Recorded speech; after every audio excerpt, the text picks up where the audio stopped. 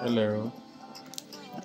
So we've already looked at the type of plants that you can grow on the system, what are the best plants for your aquaponics system. We've been able to zero down on a few plants. We tried discussing the heavy feeders and differentiating them from the light feeders.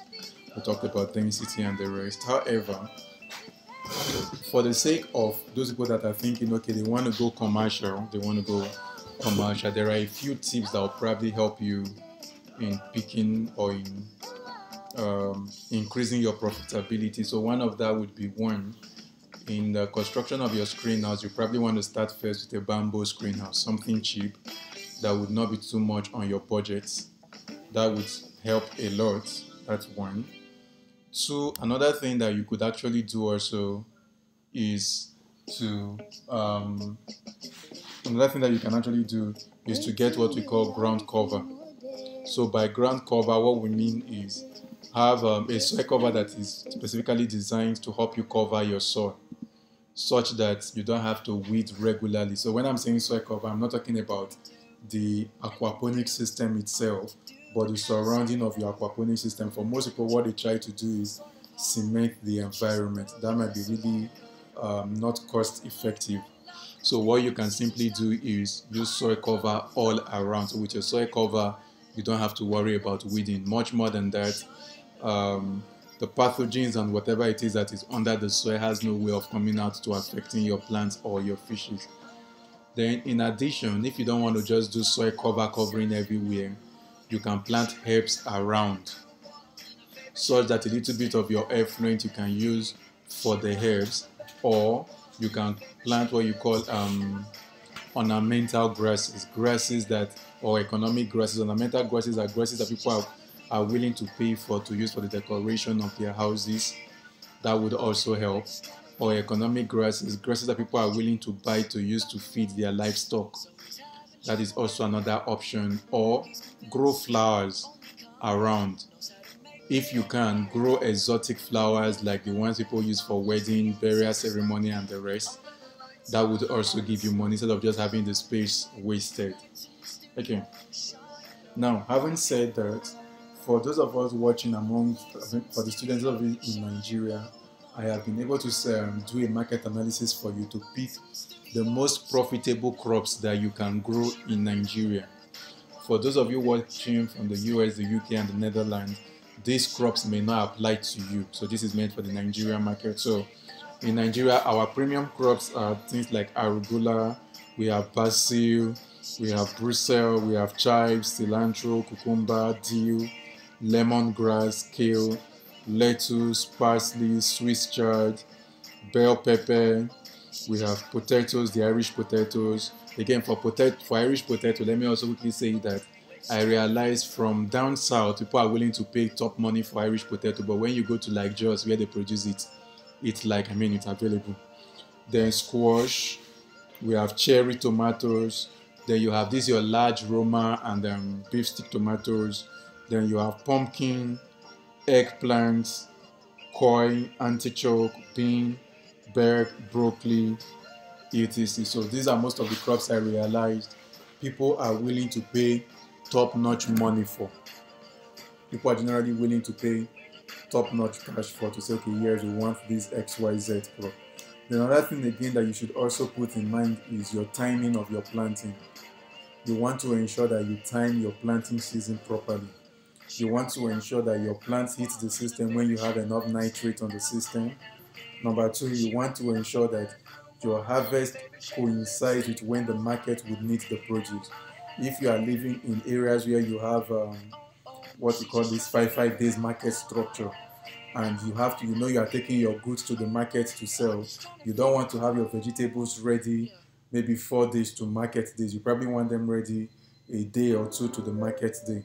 So these are some of the things you should take note of. Then you should also ensure you have home support. So by home support, I'm not saying just your family members. I'm saying in your farm, you should have 1 or 2 people you know you can depend on. As much as you can automate the system, you still need a human intervention. People you know you can call up if there is something wrong, or if you are unable to go to the farm yourself, that you know, oh, they can help you do a thing or two, and you can trust they will do what they said they would do. Okay, so in summary, for profitability, understand your production, your productivity, understand the market. By understanding the market, understand the value the market places on the goods. Like an example, I gave an example earlier where we talked about water leaf and parsley. So if you are growing water leaf in one village, maybe in a village, now if that village has already so much water leaf growing naturally, the market will not place so much value on your water leaf. But if you are growing that water leaf in probably a place like Sokoto, where they don't even have enough water and water leaf is probably scarce, then the value placed on it might be higher. So it is not the crop itself that is bad, but it's how does the market respond to what you are growing. Then also try to make estimated demand. Don't just grow because you have the space. Understand how much demand am I going to have for this crop? How many people are willing to buy this thing? If 10 people are willing to buy 100 grams, don't produce exactly 100 grams. Produce slightly below, so that you know whatever you are producing, you are not going to have wastage. Then take your time to understand your capital requirements. Understand what you need. Have a complete capital outlay. Now, don't make the mistake of doing capital outlay for the running of the farm alone. Put in salaries, build in salaries.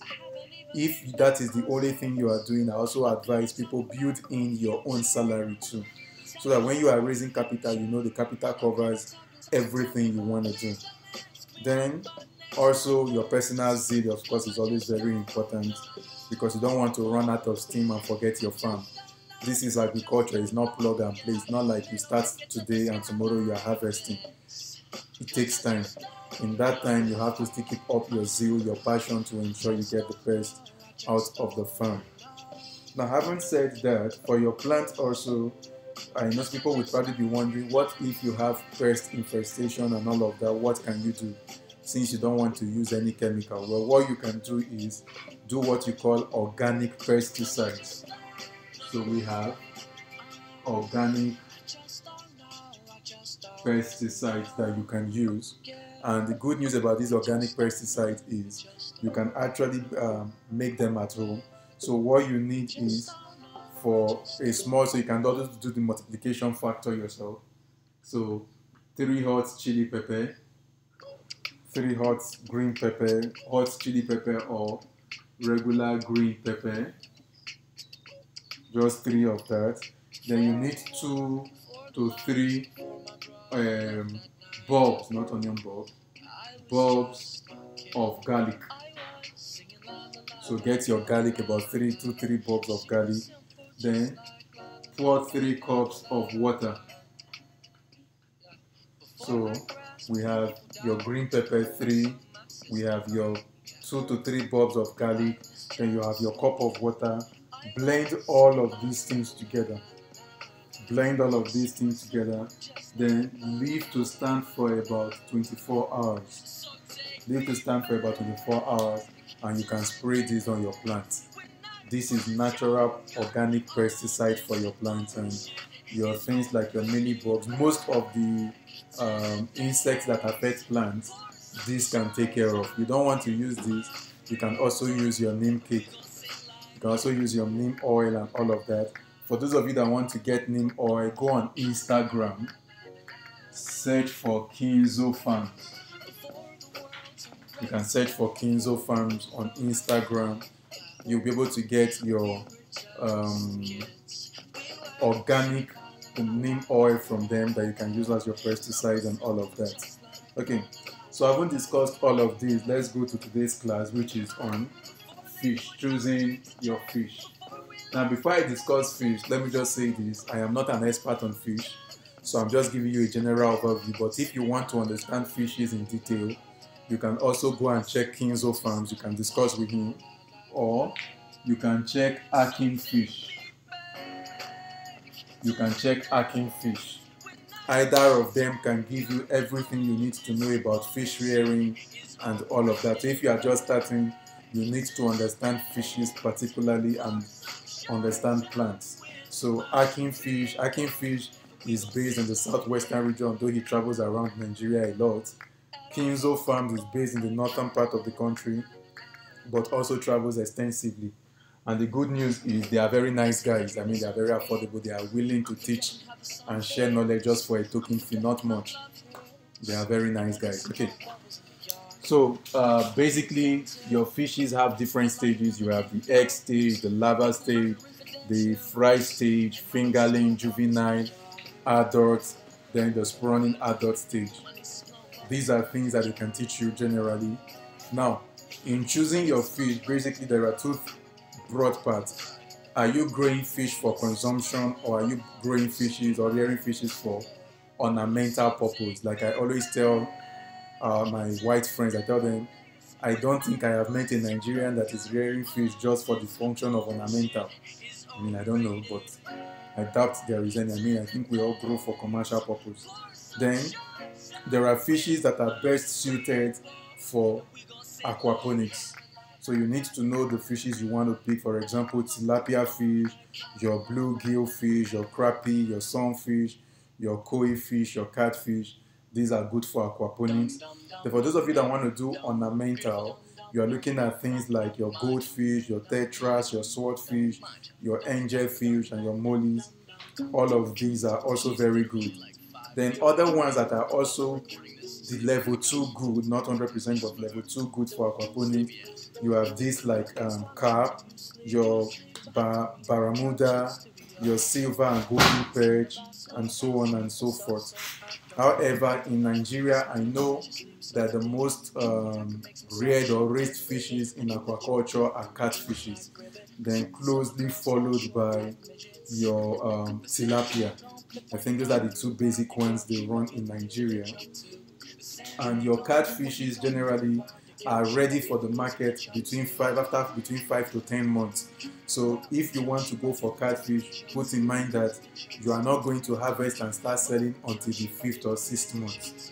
So you should have enough money to run their feed and all of that. Two, you know your catfish are fishes that love warm climates. So if you are probably living in a place like Jos and you are thinking of doing catfish, then you have to start thinking of having a heater for your system because of the fact that your weather can really get cold. Then another advantage for people, why people actually choose catfishes, is because they are highly resistant to diseases. They are highly resistant to diseases, and they are able to also survive even in water of low dissolved oxygen. So that is also another thing. Then they have high market value. I mean, if you've ever been to a point and kill center in Nigeria, you understand that catfish is a complete economy of its own. Then for reproduction, they lay about 3,000 to 4,000 eggs at a go, which is also very, very awesome. Again, like I said, for your fishes, see Kinzo Farms and Akin Fish to get more details about that. But generally, you want to feed your fishes 2 to 3 times a day. Then you also want to ensure, like we said before, you don't want to feed your fish more than what they can finish in 5 to 10 minutes. So when you are feeding your fish, give them the amount of feed they can finish between 5 to 10 minutes. And after 10 minutes, whatever they do not eat, take it away from the fish pond. Then generally fish eat between 1.2 to 2% of their body weight. People always ask, how do I measure how do I get the weight of my fish? Get your big bowl, put water in the bowl, weigh. Now when you weigh, you get the weight of your bowl and your water, then throw your fish inside. Once you throw your fish inside again, weigh. When you weigh, you can now subtract the weight of what you got as a summary from what you got initially. The difference will give you, so what I'm saying is, so what you have is, so what we are trying to explain is, first weigh your bowl plus water. Then weigh bowl, water, and fish. So whatever you get here, let's say the first thing you weighed was Y, or was the A, and what you weighed here was B. So when you do B minus A, what you're now going to get is the weight of the fish.